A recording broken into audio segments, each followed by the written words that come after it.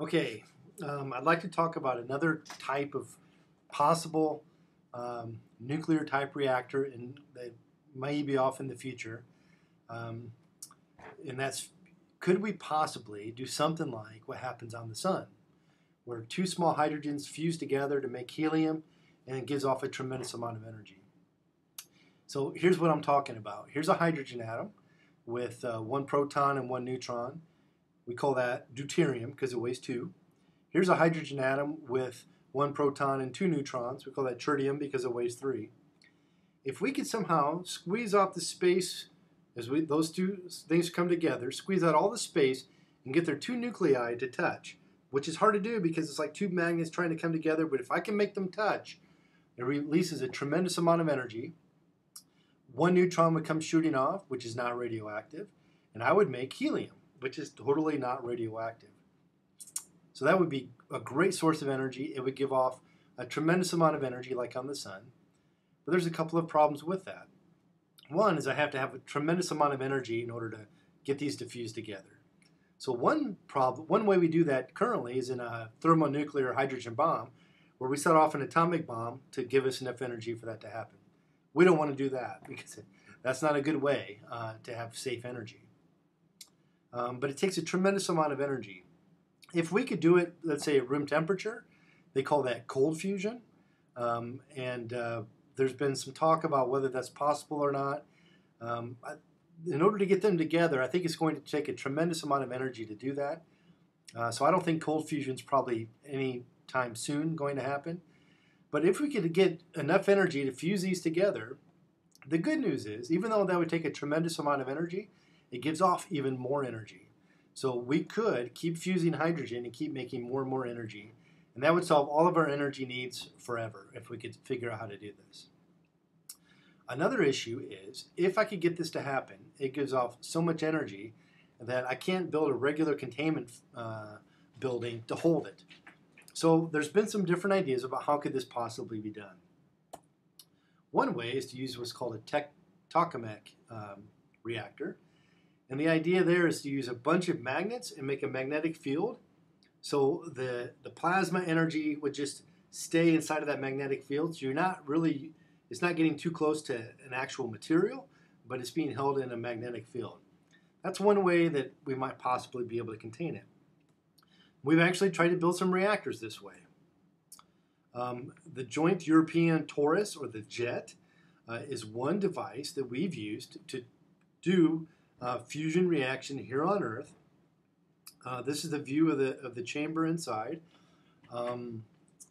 We, back in 1997, were able to get 16 million watts of energy, 16 megawatts, to last for 1 second.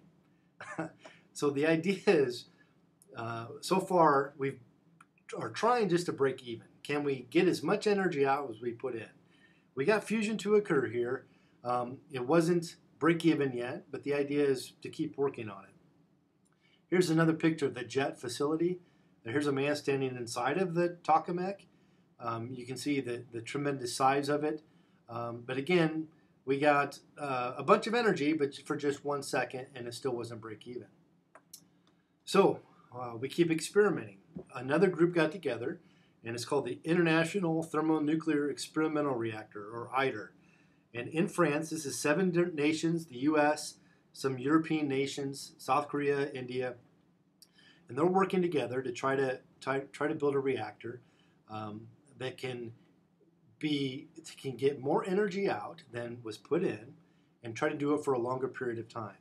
So this was a tremendously, billions of dollars go into this. And again, we're not trying to build a power plant yet that's going to stay online and keep producing a ton of energy. We haven't figured that out yet. We're just trying to get proof of concept here. But we think in the end, if we can figure out how to do this, by small steps along the way, we could have clean, affordable energy forever. So here's what ITER looks like in that southern part of France, the building. They started it several years ago. It's a 30-year plan. They're hoping in the next so many years, maybe by 2020 or so, to kind of have it come online. And it's designed to have 50 megawatts of energy to go in. Now remember, A regular power plant is somewhere between 1 gigawatt of energy plus or minus. So the idea here would be able to get half a gigawatt or 500 megawatts of energy out. By putting just 50 million in, we get 500 million out. So we get a 10-time increase in energy. And the end goal is to have this happen for a total of 1,000 seconds. So not very long, but it's a proof of concept. We're testing different types of fusion. Can we get it to work? So this is one idea, and we're getting closer to it. Another way, in order to give enough energy to spark it and get it going, there's another way that we've taken and we've put the hydrogen together, and if we can fuse it. So let me show you a small amount of hydrogen, and this is a fuel cell, if you will, full of deuterium and tritium. And the idea is to give us a lot of energy and get fusion to occur. If you see this tiny little BB size container full of deuterium and tritium, if we can give that enough energy for fusion to occur, if we burned 3 of these every second, 3 little things of hydrogen, that would give us a 1 gigawatt power plant. So it's a tremendous amount of energy we get from just such a small amount of hydrogen. Here's another way we've looked at how to give this enough energy to get it to fuse. So one idea is to use a whole bunch of lasers and focus lasers on this. And if you get enough lasers and enough energy focused right there, it might get hot enough to cause fusion to occur. So the little tiny reactor, you can see it held up to somebody's eye. It holds that little BB. It's for the NIF reactor. It was a National Ignition Facility, I think it's what it's called. This little thing is called a Hohlraum, which is German for little room. And the idea is to focus all the laser energy into the edges of it, coming in from 2 different angles, and focus all that laser energy onto that little tiny BB of hydrogen and cause the fusion to occur. This is what it looks like in real life with its wires and such. So let me show you the NIF facility in Livermore, California, at one of the national labs. This is the outside of the building. And what you have here inside of this big gymnasium, each of these tubes is a very powerful laser. And it's one of those deals, we turn up the energy in Livermore, California when we're going to fire it up. And they fire it up and all of these lasers focused all at once. So you can imagine, I don't know if this happened, but like the lights dim in the city as we use all this energy to try to get fusion to occur. Inside of the target, this is the inside of it. We put that little tiny NIF thing in here, and this is all the laser beams that will be coming into it. And then this is somebody climbing around on the inside of the target chamber. So it's a lot of engineering. Unfortunately, when we fired it up back in 2011, 2012, we fired it up and we tried it, and it almost worked. We had the engineering to get all those lasers focused just right. We only got about 1/10 of the energy out that we thought. So what you really need to do at that point is just systematically change things to get it to work. But my personal opinion was there was money on the line, a big government grant. People wanted it politically. They wanted it done quickly and have it work.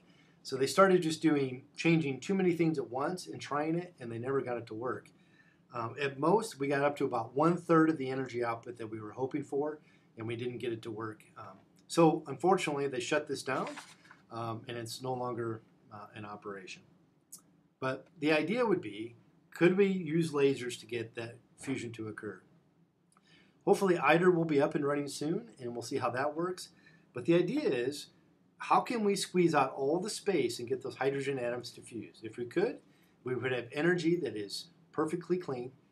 We would make helium we can put in balloons, and it would just be no global warming gases, no carbon dioxide.